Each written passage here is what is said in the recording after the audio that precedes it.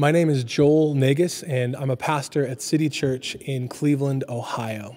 What you're about to see is a collaboration between the Duke Initiatives for Theology and the Arts and artists in Cleveland that are a part of City Church. Dr. Jeremy Begbie's program at Duke Divinity School has been a great source of encouragement for lots of artists as a part of our congregation. For me personally, I read Dr. Begbie's book, Resounding Truth, nearly 12 years ago, and I consider this collaboration a genuine honor. Thanks so much for being here with us, and we hope that this artful reflection serves you well.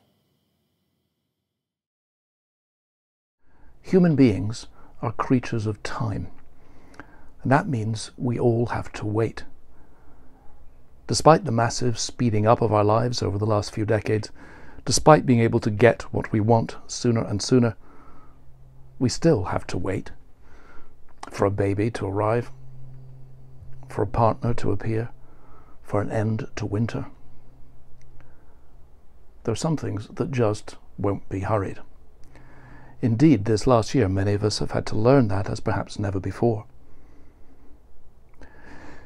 In this collection of readings, talks, images, poems, and music, we join those who find themselves waiting on the first Good Friday. We find out what made them wait, what kept them waiting, and above all, who kept them waiting. We hope this will help you find solace and hope this Good Friday, especially if you're in the midst of a period of waiting that's draining you and pulling you down. We begin with the people of Israel waiting. After years of persecution and oppression, we hear a psalmist longing for God to liberate him from his enemies. And then, following words from Paul Turner, we join Mary Magdalene, who waits, watching Jesus on the cross from a distance.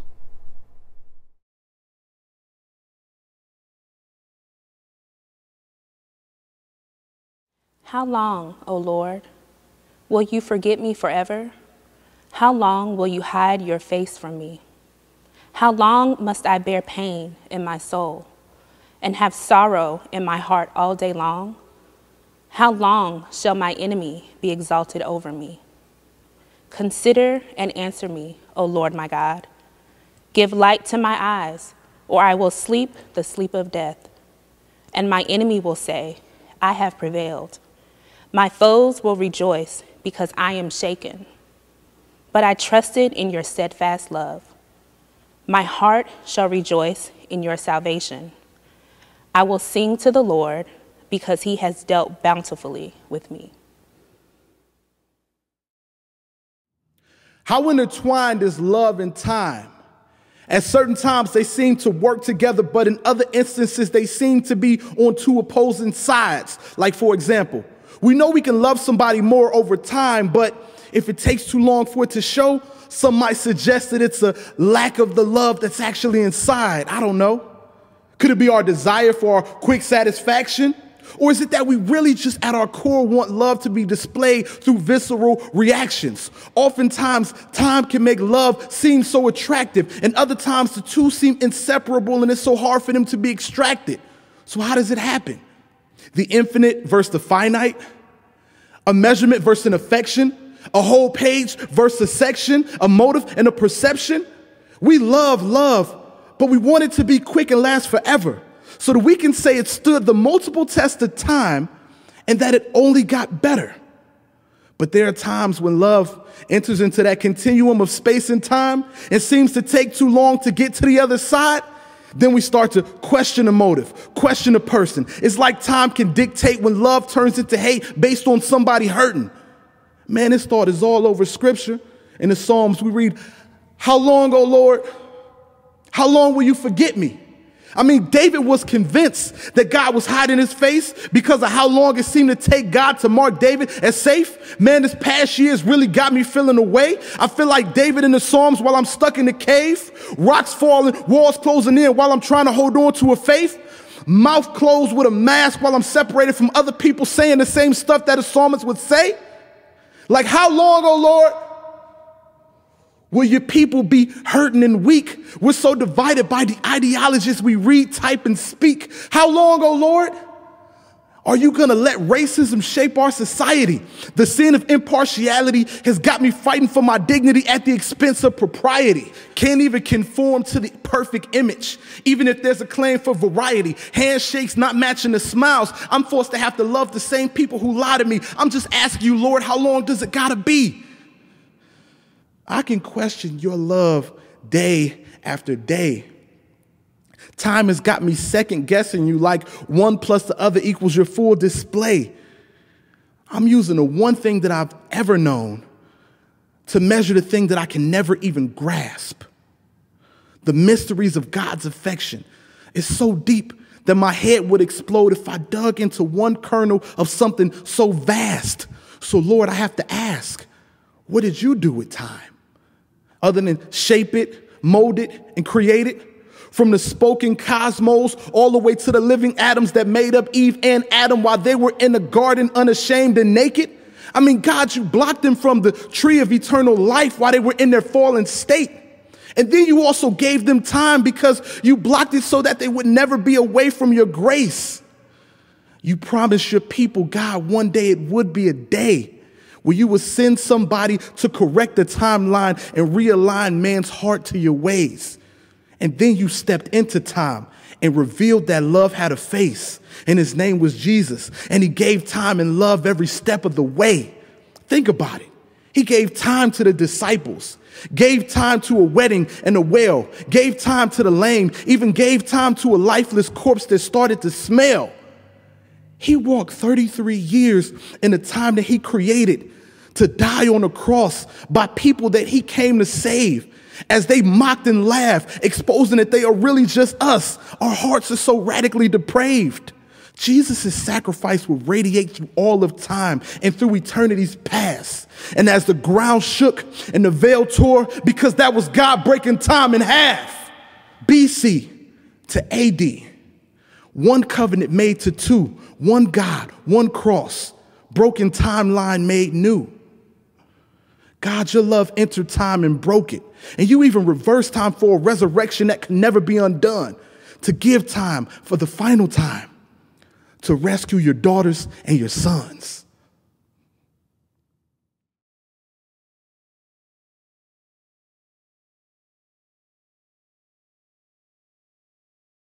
Matthew chapter 27, verses 45 to 56. Now from the 6th hour there was darkness over all the land until the 9th hour.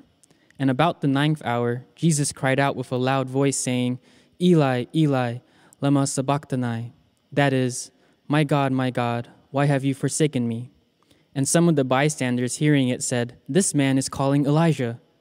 And one of them at once ran and took a sponge, filled it with sour wine, and put it on a reed, and gave it to him to drink. But the others said, Wait, let us see whether Elijah will come to save him. And Jesus cried out again with a loud voice and yielded up his spirit. And behold, the curtain of the temple was torn in two from top to bottom, and the earth shook and the rocks were split. The tombs also were opened, and many bodies of the saints who had fallen asleep were raised. And coming out of the tombs after his resurrection, they went into the holy city and appeared to many. When a centurion and those who were with him, keeping watch over Jesus, saw the earthquake and what took place, they were filled with awe and said, Truly, this was the Son of God. There were also many women there, looking on from a distance, who had followed Jesus from Galilee, ministering to him, among whom were Mary Magdalene and Mary, the mother of James and Joseph, and the mother of the sons of Zebedee. The word of God. God of patience and love, you never tire of waiting for us when we wander far away. Help us to wait for you in patience, and in waiting, learn to love again. Through Jesus Christ, who lives and reigns with you and the Holy Spirit. Amen. Another Mary waits as Jesus dies, this time at the foot of the cross, Jesus' own mother. Her agony is extreme, almost unimaginable. But next to her stands an unnamed follower of Jesus, the one John's Gospel calls the beloved disciple.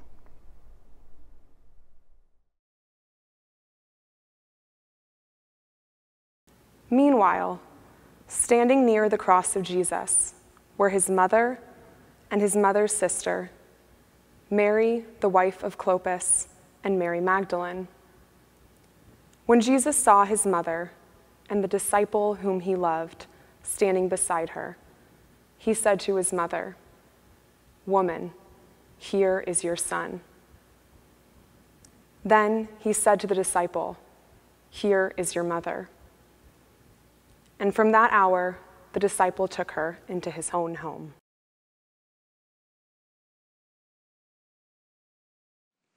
Stations number 4. Jesus meets his mother. This darker path into the heart of pain was also hers, whose love enfolded him in flesh and wove him in her womb. Again the sword is piercing. She who cradled him and gentled and protected her young son must stand and watch the cruelty that mars her maiden making. Waves of pain that stun and sicken pass across his face and hers as their eyes meet. Now she enfolds the world he loves in prayer. The mothers of the disappeared who know her pain. All bodies bowed and curled in desperation on this road of tears, all the grief-stricken in their last despair, are folded in the mantle of her prayer. Also among this motley crowd at the cross is the Pharisee, Nicodemus. He's highly educated, scholarly, well-versed in the Jewish law. A year or two ago, he met secretly with Jesus, quizzing him about his own teaching. But now all that doesn't seem to matter so much. All that matters now is being here with Jesus, waiting for him to die and be buried in the proper way. The composer Schubert wrote his greatest string quintet when he knew he had only months to live. Everything is concentrated, pared down. It's as if he's realized a whole lot of things he used to think mattered don't matter so much now. And if ever there were a piece that teaches us how to wait, that makes us feel it's worth waiting, then this is it.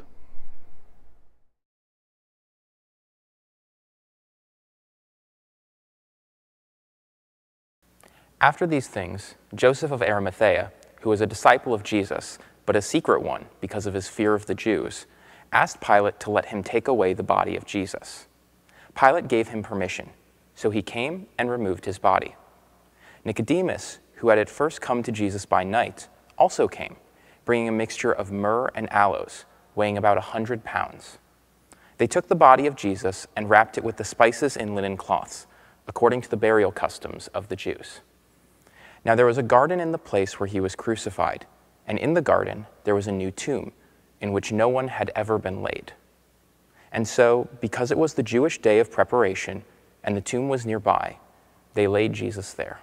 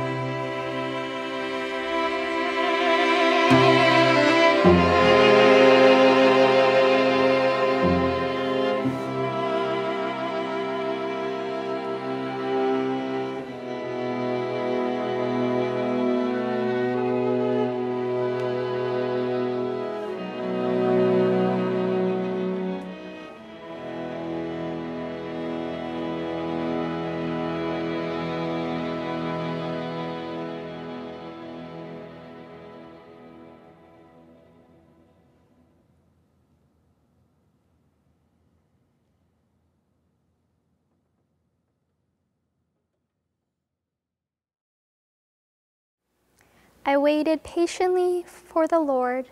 He inclined to me and heard my cry.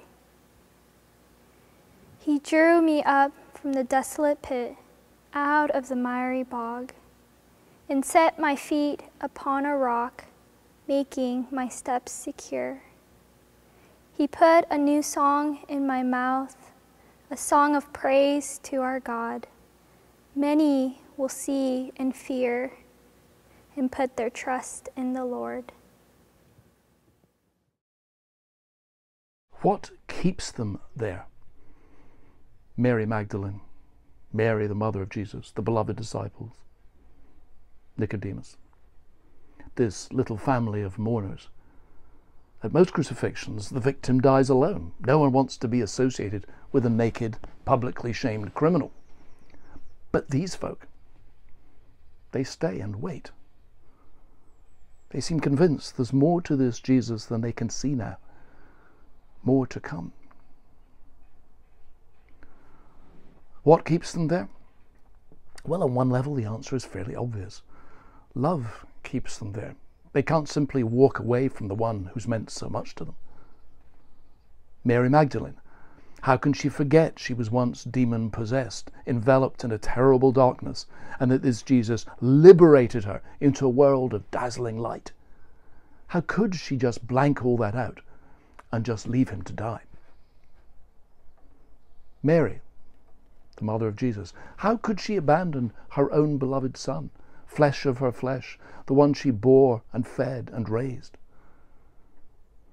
And the beloved disciple, how could he forget the strange attraction he and the other disciples felt for this Jesus as he healed the sick and raised the dead and fired them with a hope they never knew they could have? Was all that a delusion? And Nicodemus, well, maybe it's not quite full-blown love, but from the start, he was captivated by Jesus. He defended him at his trial. And now it seems he won't let him die unrecognized, unacknowledged, without the dignity of a decent burial. It's love, or something very close to it, that keeps him there. And what keeps us staring at the cross, taking time out this week, putting life on pause, stopping to keep silence this Friday and wait? What makes us do that, if not devotion to the one who hangs there? Love keeps us here. But of course, this love is often fragile and fickle and quickly fades. No, at a much deeper level, it's another kind of love that holds them there. Eternal love. The love that never fades. The love of God. Like the bass line in that Schubert quintet, unwavering, reliable, unyielding love.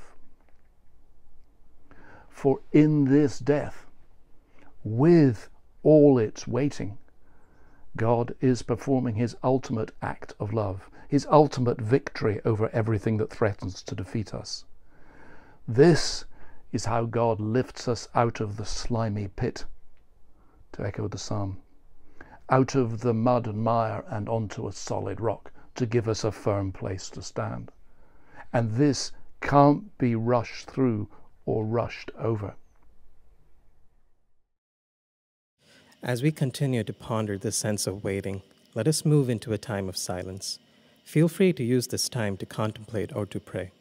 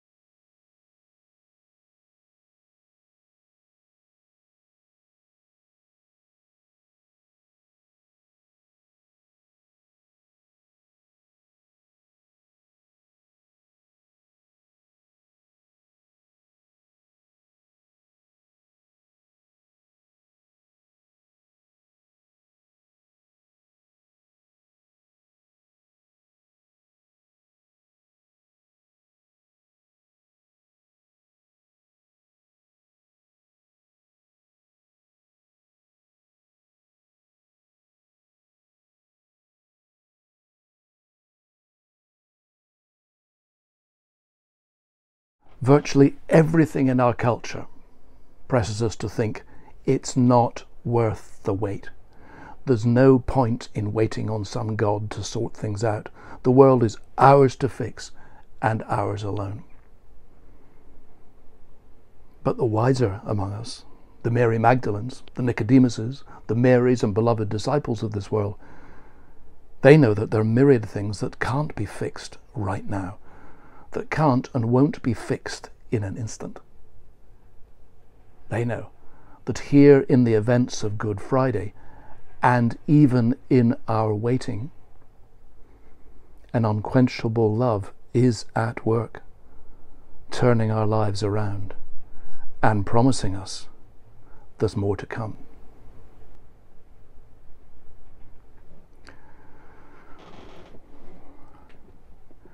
We hear now one final song, but before that, a prayer, the collect for Good Friday. Almighty Father, look with mercy on this your family, for which our Lord Jesus Christ was content to be betrayed and given up into the hands of sinners and to suffer death upon the cross, who is alive and glorified with you and the Holy Spirit, one God, now and forever. Amen.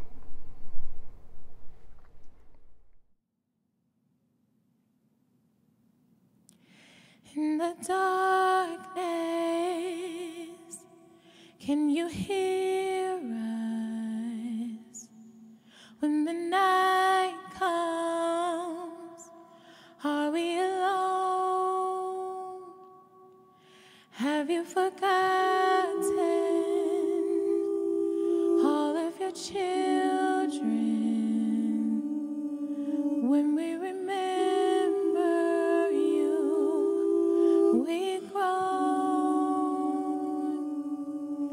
but our hearts cannot be silent.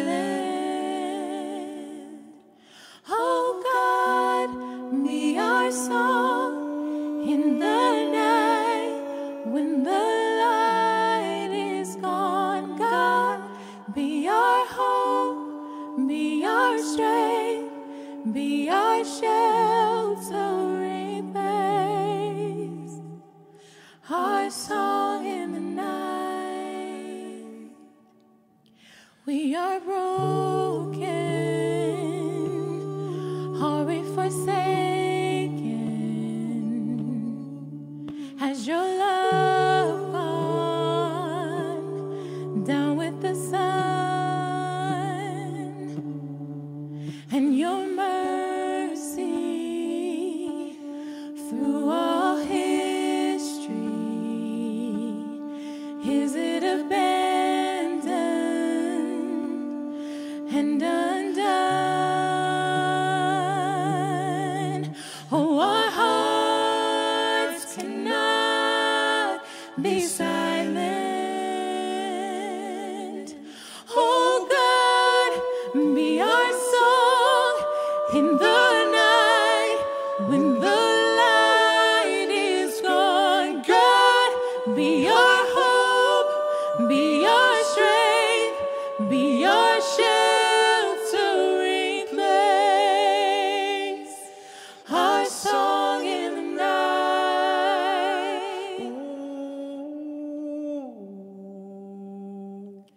our song in the night. Your road it led me down to the Red Sea. The waters trembled and you made a way. You raised your arm and led them to dry land. Lord, will you hear us when we say that our hearts cannot be silent? Oh God, be our song in the night when the light is gone. be our strength, be our sheltering place, our song in the night. Oh God, be our song in the night when the light is gone. God, be our hope, be our strength, be our shelter.